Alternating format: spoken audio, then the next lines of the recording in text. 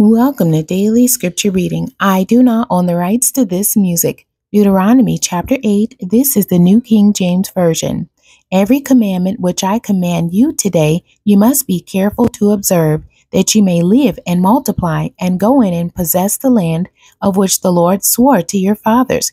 And you shall remember that the Lord your God led you all the way these 40 years in the wilderness, to humble you and test you, to know what was in your heart, whether you would keep his commandments or not. So he humbled you, allowed you to hunger, and fed you with manna, which you did not know, nor did your fathers know, that he might make you know that man shall not live by bread alone, but man lives by every word that proceeds from the mouth of the Lord. Your garments did not wear out on you, nor did your foot swell these 40 years. You should know in your heart that as a man chastens his son, so the Lord your God chastens you.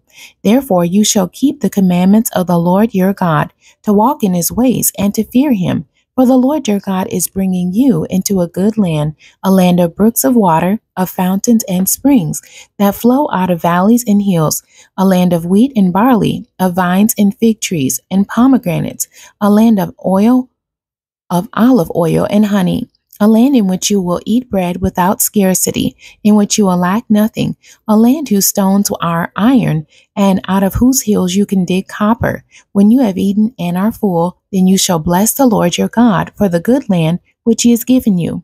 Beware that you do not forget the Lord your God, by not keeping his commandments, his judgments, and his statutes, which I command you today, lest when you have eaten and are full, and have built beautiful houses and dwell in them, and when your herds and your flocks multiply, and your silver and your gold are multiplied, and all that you have is multiplied, when your heart is lifted up, and you forget the Lord your God, who brought you out of the land of Egypt, from the house of bondage, who led you through that great and terrible wilderness, in which were fiery serpents and scorpions, and thirsty land where there was no water, who brought water for you out of the flinty rock, who fed you in the wilderness with manna, which your fathers did not know, that he might humble you and that he might test you, to do you good in the end. Then you say in your heart, my power and the might of my hand have gained me this wealth. And you shall remember the Lord your God, for it is he who gives you power to get wealth, that he may establish his covenant which he swore to your fathers, as it is this day.